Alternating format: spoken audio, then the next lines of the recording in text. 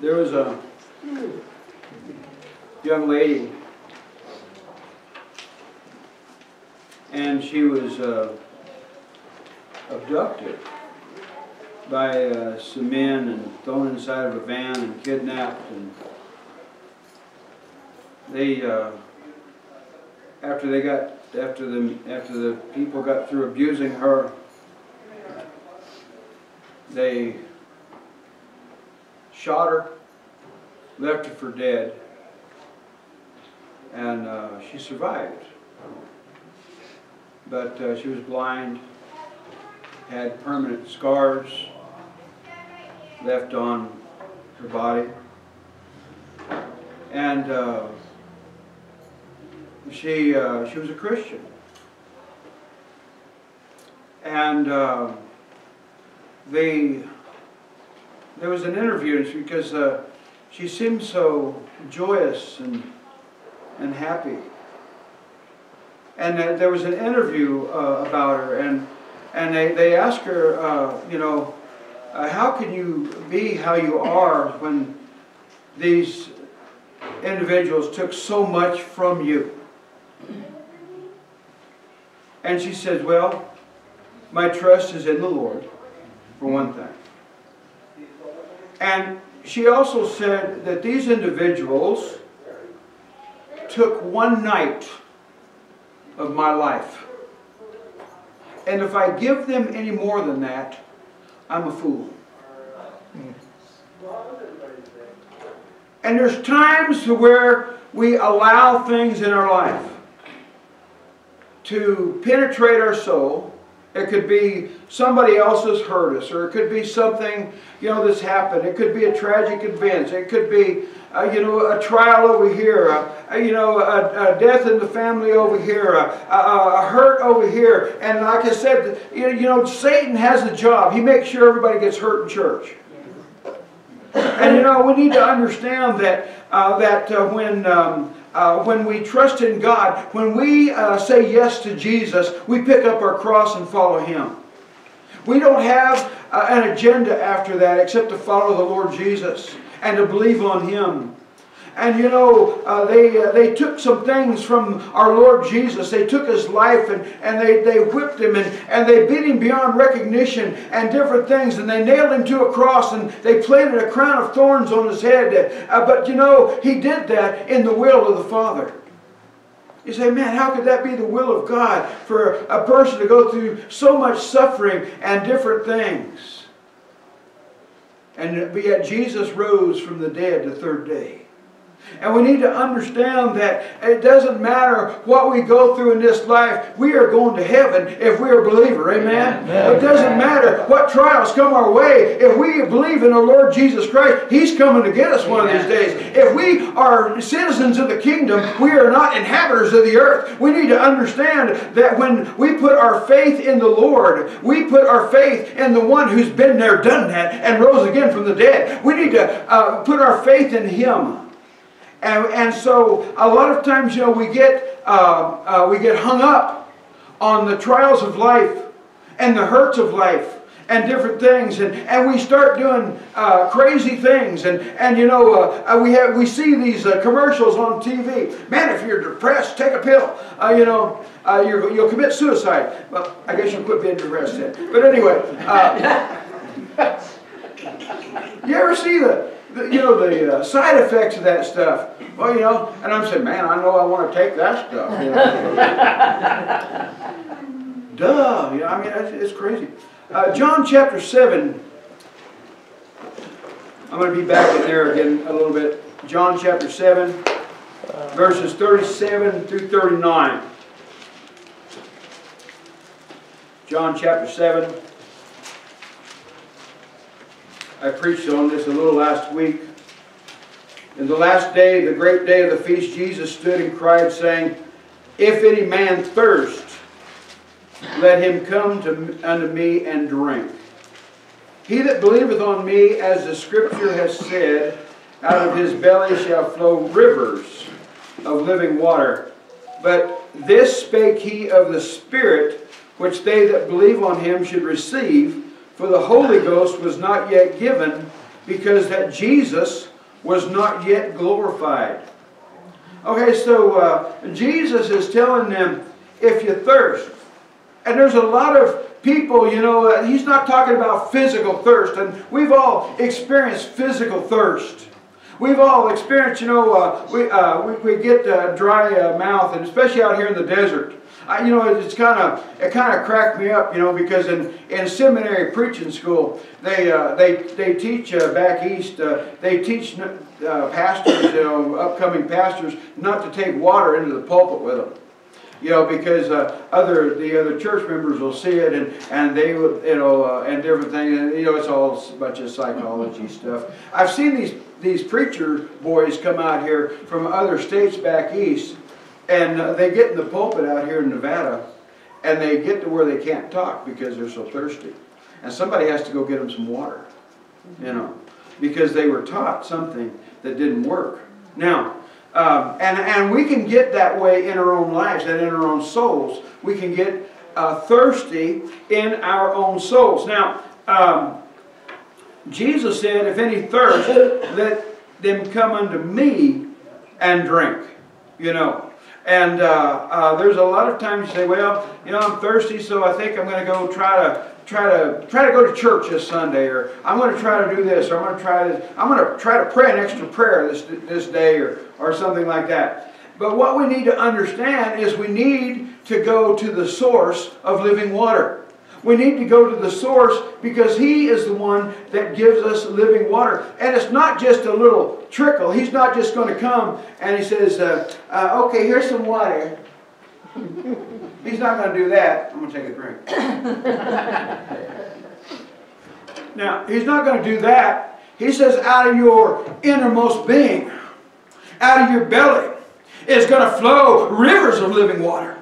He told the woman at the well, you're going to be like a well of living water springing up into everlasting life. This isn't going to be, you know, a little sprinkling of some, I mean, somebody, you know, comes up to us and maybe they'll come up to it and slap you. Gee, slapped me across the head last night.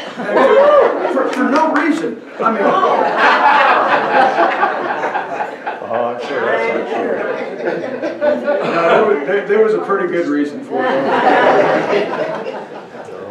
But you know, somebody comes up and slaps us, we ought to just spew Holy Ghost all over them. You know what I'm saying? I mean, we ought to be so full of the Holy Ghost. It ought to be like a river of water flowing up into everlasting life. And you know, a lot of times in our churches, the reason why we don't do that is because we're thirsty. And we don't have the living water inside of us, and we don't have the Holy Ghost inside of us, and we're trying to do this religious thing in the flesh, and you know, it ends up, we're not working, and people end up discouraged and say, well, I'm not going to go back to church because it didn't work for me. Well, the reason it didn't work, because you didn't drink of the water of life, and His name is Jesus. Amen. You see, we need to understand that. And so, also it says let's go to Revelation chapter 22 and 17. Chapter 22, 17, Revelation. And the Spirit and the bride say, come.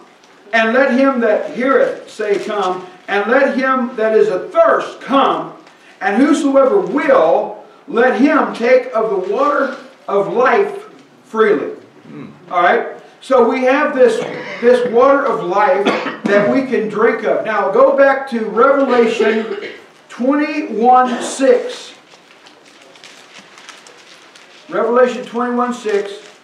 And He said unto me, it is done. I am the Alpha and Omega, the beginning and the end. I will give unto him that is athirst of the fountain of the water of life freely.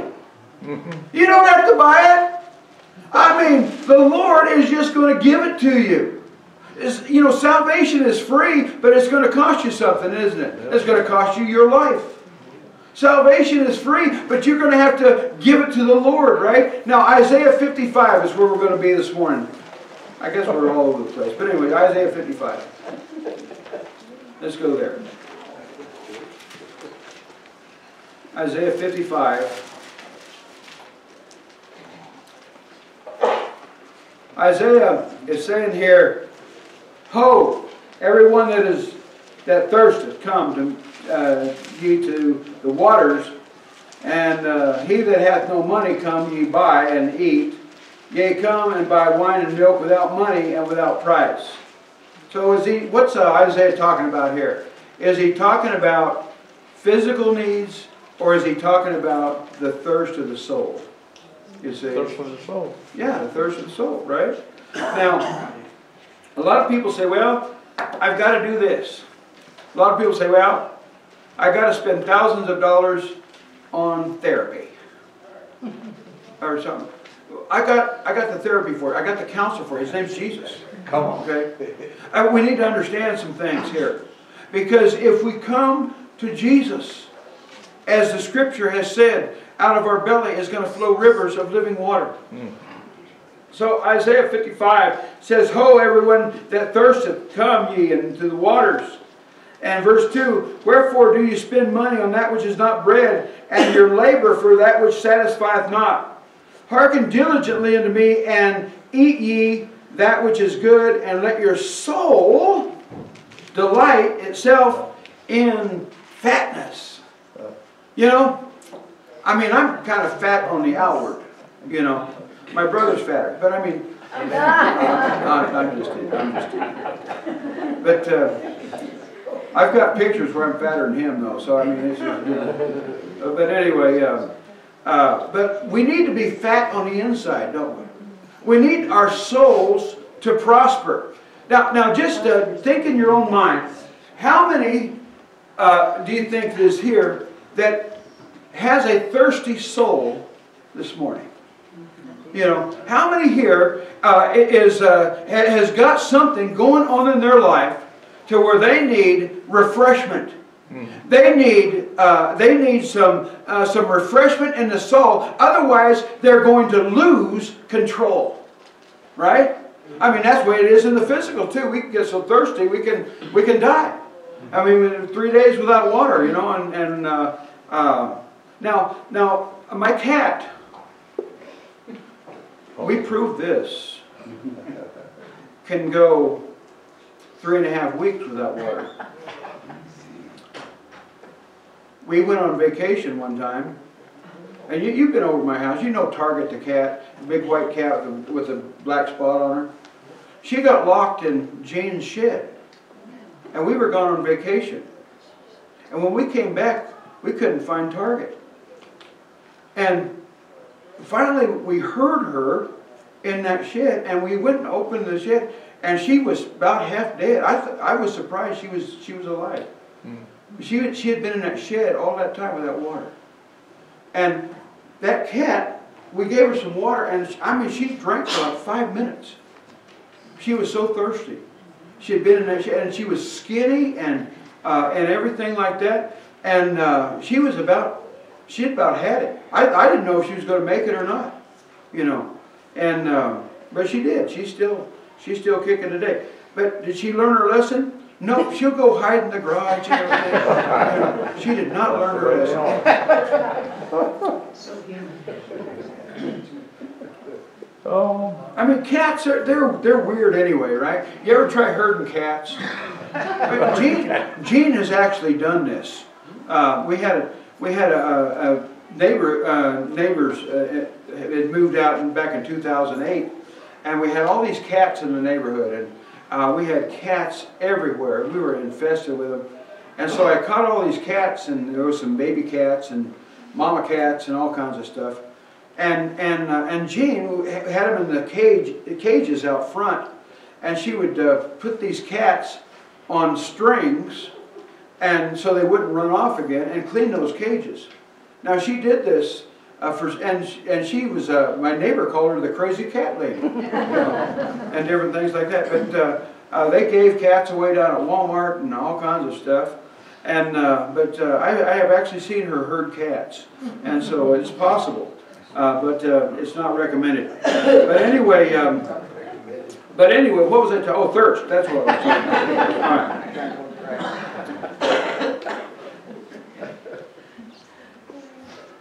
right. Now it says here in verse, after it says, let your soul delight itself in fatness, verse 3, incline your ear. Now what do you think of when you hear the word incline your ear? Listen. Pay attention, son, like Foghorn Leghorn says, right? All right. Incline your ear, come unto me. Okay, same thing. He's saying the same thing in Isaiah.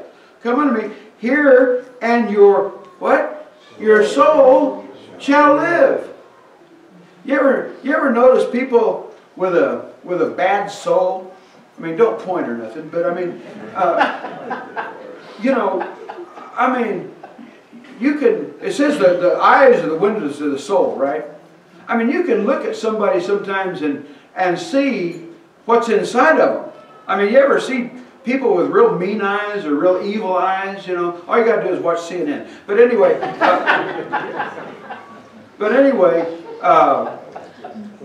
you can kind of tell what's inside, and you can tell somebody that is sweet on the inside, right? Because their eyes will twinkle and different things like that. And so, anyway, the soul needs to prosper. And so, and I will make an everlasting covenant with you, even the sure mercies of David. Now, the sure mercies of David is Jesus, right? And we need to make, he's going to make that everlasting covenant with us. He's going to give us everlasting life. And so we need to understand that when we come to him and we take a drink from him, and if we follow him, as the scripture has said, we're going to have everlasting life. Verse 4, behold, I have given him for a witness to the people, a leader and commander to the people. Behold, thou shalt call a nation that thou knowest not, and nations that knew not thee shall run unto thee because of the Lord thy God, for the Holy One of Israel, for he hath glorified thee. And then it says in verse 6, seek you the Lord while he may be found. Call you upon him while he is near. And we need to understand that when we come to church and we feel the nearness of God, that's a good time to call upon him. And we need to understand that when we seek for him, we will find him. We need to understand that when we will knock on the door, he will open the door. We need to understand some things like that, because, you know, a lot of times says, well, you know, I tried that once and it didn't work, and different things like that. Well, you know, you just keep seeking. You keep knocking. You keep seeking the Lord, and you keep pursuing after the Lord. Because, why? I'm going to quote this verse. I quoted this Wednesday night. D.A. Carson has a quote. And we need to pursue righteousness, right? And the quote is this: people do not drift toward holiness. I mean, a lot of times, you know, people get saved, well, I signed the Baptist card, I even went through the waters of baptism. But then they do nothing to pursue the Lord. I don't know how many people I baptized and they didn't come back to church. And they didn't pursue the Lord. And so people do not drift toward holiness apart from grace-driven effort. See, God gives us the grace and the desire. That's what grace is. It's the desire and the power to do God's will. But if we don't put that desire and that power to do God's will, it does not do us any good, because people do not drift toward holiness apart from grace-driven effort. People do not gravitate toward godliness, prayer. People do not gravitate toward obedience to Scripture or faith or delight in the Lord. We naturally drift toward compromise and call it tolerance. We naturally drift toward disobedience and call it freedom. We naturally drift toward superstition and call it faith. And that's a quote by D.A. Carson. And I think that's accurate, because a lot of times, I'm glad you are here this morning seeking the Lord. I am glad you came to sit under the ministry of the Word, because God is here. Because God, it says, seek ye the Lord, verse 6, And Isaiah 55, seek you the Lord while he may be found. Call you upon him while he is near. Let the wicked forsake his way, and the unrighteous man his thoughts, and let him return unto the Lord, and he will have mercy upon him and to our God, for he will abundantly pardon. You know, if we come to the Lord, he's not going to sit there and play and mess around and say, well, I don't know if I want to forgive you or not. You know, what kind of God would that? He said he's going to abundantly pardon you. I'm glad for that word abundantly in there, aren't you? He's going to abundantly pardon. And it says in verse 8, for my thoughts are not your thoughts, neither are your ways my ways, saith the Lord. And people get caught up in this trap all the time in their own soul. They say, well, God must be like I am. You know, and I've heard people say, well, my God wouldn't send anybody to hell. Well, my God wouldn't do any of this. My God would. I said, I'm sure your God wouldn't. He doesn't exist. So how's that? We need to figure out who the God of the Bible is. We need to figure out who the God of Scripture is, and we need to believe on him as the Scripture has said. And so it says, so my thoughts are not your thoughts, neither are your ways my ways, saith the Lord. For as the heavens are higher than the earth, so are my ways higher than your ways, and my thoughts than your thoughts. Scientists have not even found how high the heavens are. They keep discovering new stuff. I think God's up there messing with them. You know, I think he still creates stuff for them to find. You know what I'm saying? If I was God, I'd do that. You know. Amen, Pastor. Yeah. Well, God's still in the creation business, right? Yes, right. Every time somebody gets saved, he creates a new creature in him. Amen. He's still in the creation business. Now, verse 10 says, for as the rain cometh down and the snow from heaven, and returneth not thither, but watereth the earth, and maketh it bring forth bud, and that it may give seed to the sower, and bread to the eater, so shall my word be that goeth forth out of my mouth. It shall not return unto me void, but it shall accomplish that which I please, and it shall prosper in the things whereunto I sent it. If you're here this morning, the word is going to prosper your soul. I can say that with confidence. Why? Because the word says it. Verse 12, for you shall go out with joy and be led forth with peace. The mountains and the hills shall break forth before you into singing, and all the trees of the field shall clap their hands. I love that. We sing that song. Instead of the thorn shall come up the fir tree. But here in Fernley, instead of the goat head, will come up the fir tree. And instead of the briar shall come up the myrtle tree. And it shall be to the Lord for a name, for an everlasting sign that shall not be cut off. You know, we can call upon the name of the Lord while he may be found, can't we? We can call upon his name, and we can go to the Word of God and figure out who God is. You see, because the Word of God does not go out void. The Word of God, if we get into the Lord and we seek the Lord in the Word of God, you know, somehow or another, the living Word of God, it gets inside of us. Somehow the living Word of God gets inside of us and transforms our heart and transforms our mind and prospers our soul. Amen. You see. But a lot of people come dragging in here. Oh, Pastor Curtis, boy, I had a hard time this week. I want you to lay a good one on me.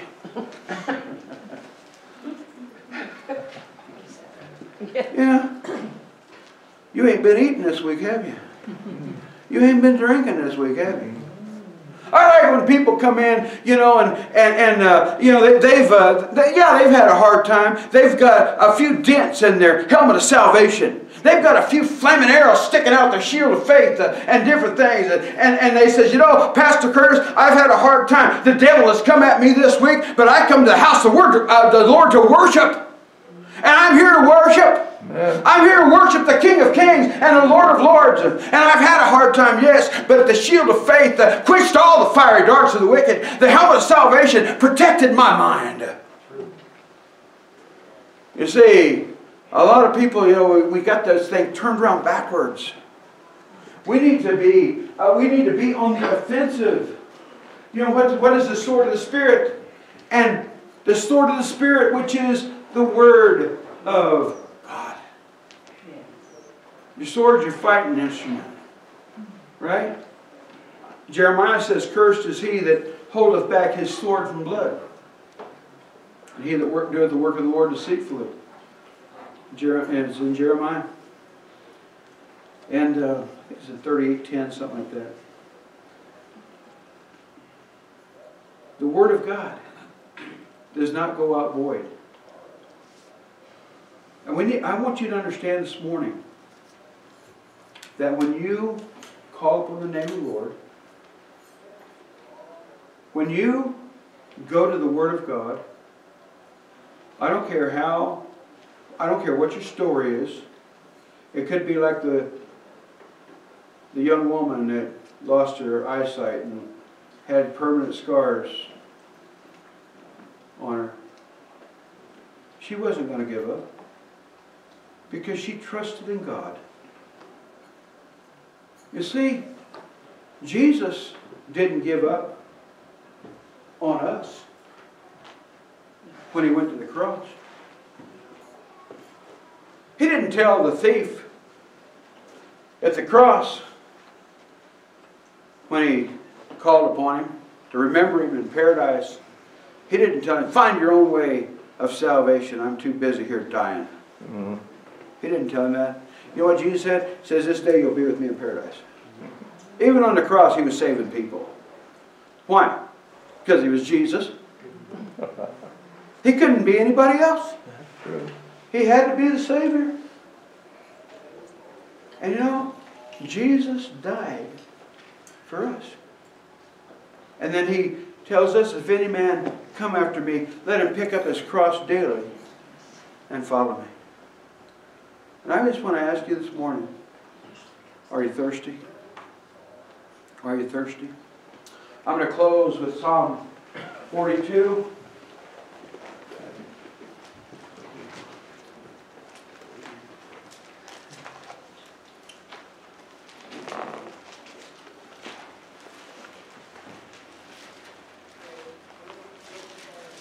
Psalm 42. As the hart panteth after the water brooks, so panteth my soul after thee, O God. Now the psalmist, I don't know who the psalmist was here, sons of Korah, David wrote a lot of the songs, but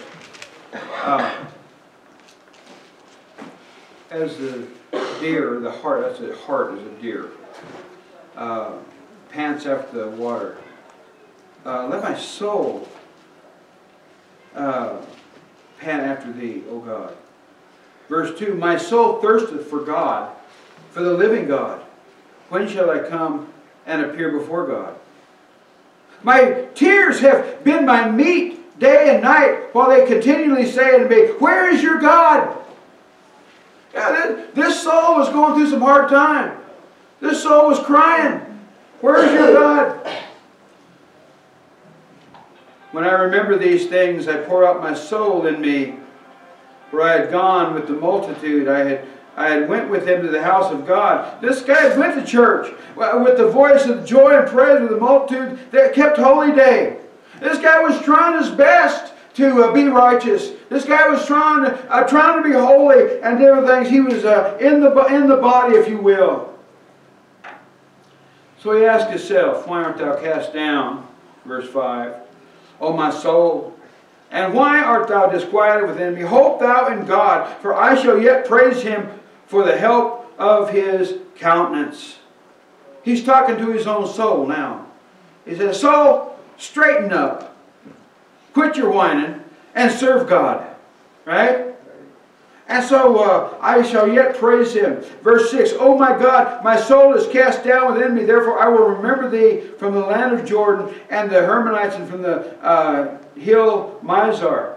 Deep calleth into deep at the noise of thy waterspouts. All thy waves and thy billows are gone over me. And, so the depths of God. Does anybody understand the depths of their own soul? And does anybody understand the depths of God?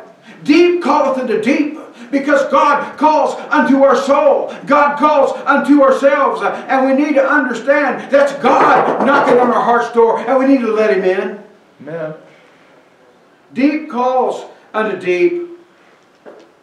Verse 8, yet the Lord will command His loving kindness in the daytime, and in the night His song shall be with me, and my prayer unto God of my life. I will say unto God my rock, why hast thou forgotten me? Why go I mourning because of the oppression of the enemy?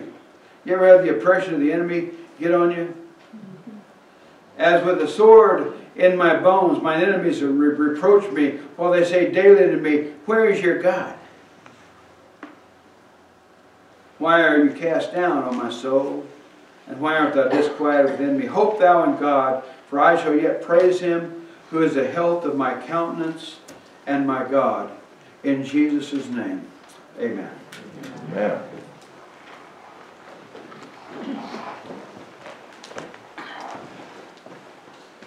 If anyone's athirst, let him come to Jesus and drink. Because our soul, we can be right here in church. We can be singing the songs. We can be worshiping with the saints. And be dying of thirst. And I don't want you to die of thirst. I want you to take a drink. I'm going to do my best to serve up the water.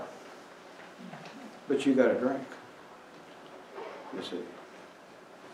The water of the Word. The first miracle that Jesus did was He turned water into wine. He said to the servants, fill up the water pots with water. Then He turned it into wine. You got to give something God to work with. You have to pursue righteousness. And when we pursue righteousness, because of the grace God has given us, the strength and the power that God has given us, then we will reap the reward, right? But a lot of people, they just want kind of a miracle to happen, and God can do all that, I understand. They just want kind of a miracle to happen in their lives, and you know, things to be peachy keen the rest of their life, and you know, happy and everything like that. When all the time God is reaching out to you and said, "Hey, come unto me, all ye that are weak and heavy laden, and I'll give you rest." You know, and so let's do that this morning. Let's bow our heads and close our eyes just for a minute. And I know there's a few of you here this morning, but there's some souls here that are thirsty. There's some souls here that need refreshment. And I want God to refresh your soul. And so what I'm asking you to do is take a drink. Take a drink of Jesus. And believe on Him as the Scripture has said. There is nothing in our lives that a good old-fashioned dose of the Holy Ghost won't fix. It'll be like a river of water flowing out of us. It'll be like a well springing up into everlasting life. He will abundantly pardon. I mean, He'll back His dump truck of grace up to us and dump it on us. He'll abundantly pardon if we'll come to Him His way. And I know that we go through trials. And I know that when we go through trials, we think our trial is worse than anybody else's. And it probably is at the time.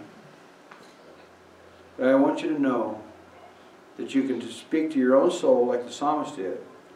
And say, soul, you hope in the Lord. You don't have to do everything your soul tells you to do.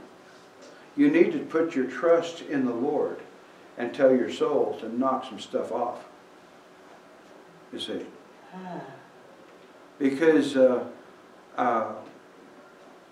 that's what it takes.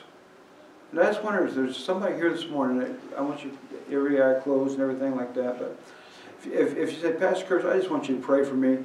And what I'm going to do is I'm going to pray for you that you'll get into the Word of God, that you'll take a drink of the Word of God, and that your soul will prosper. Because I can't do it for you. I can preach you, I can do all that stuff, and I can teach you. We got Sunday school class. We started a new Sunday school class this morning. And I just want you to understand that that is here for the prosperity of the soul. So, and if you wave at me or something and say, hey, Pastor Curtis, I need you to pray for me, I promise I'll pray for you. I know there's some I'm praying for anyway, but so praise the Lord. Because I know we never like to admit it. Sometimes our soul gets pretty parched. Our soul gets pretty desperate. And we said, man, I don't know if I'm going to make it here. Some people's souls get so bad, they end their life. Some people's souls get so bad, they harm themselves and different things. And I don't want you to be like that. I want you to be in the Lord. I want your souls to prosper as your pastor. You say, if you have, I mean, come over, we'll go through the Bible personally. I mean, there's several people in this congregation that'll help out in different things. Let me pray for you this morning. Father, I just pray in the name of Jesus that, Lord, we just take a big old drink of you. I pray, Father God, that, Lord, as we believe on you, as the Scripture has said, that, Lord, out of our innermost being, you would fill us with your Holy Spirit. I pray, Father God, that, Lord, we'd be a river and a well, Lord, to a thirsty world. Lord, that we might give them the water of life too. And Lord, I pray, Father God, that we would be found in you, not having our own righteousness. Because, Lord, we are going to grow this church in you, because there's no other way to grow it. And Lord, I just pray, Father God, in the name of Jesus this morning, that, Lord, you would work miracles in our life. I pray that, Lord, if we're too tired or too weary to take another step, I pray that you'd pick us up and carry us. I pray, Father God, that, Lord, you'd hold us close. And, Lord, I pray, Father God, that, Lord, you'd prosper our souls. And, Lord, I just thank you and praise you in the name of Jesus. Amen. God bless you.